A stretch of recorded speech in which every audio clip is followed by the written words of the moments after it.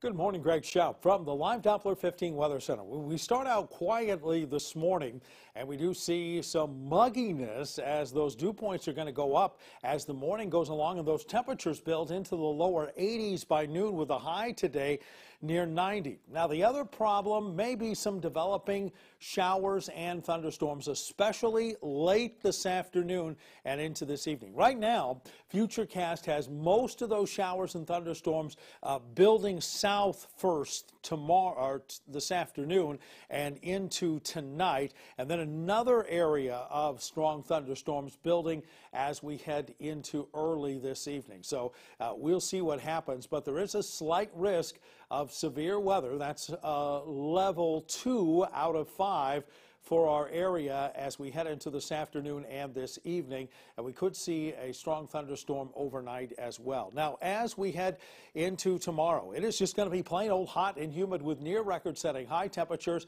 in the upper 90s to close to 100, and it's going to feel like it's about 110 tomorrow afternoon. Yeah, we are looking at a very hot and humid week ahead. High of 90. It will get humid today, especially afternoon. Low down to 72. Once again, there is a chance for some scattered strong thunderstorms.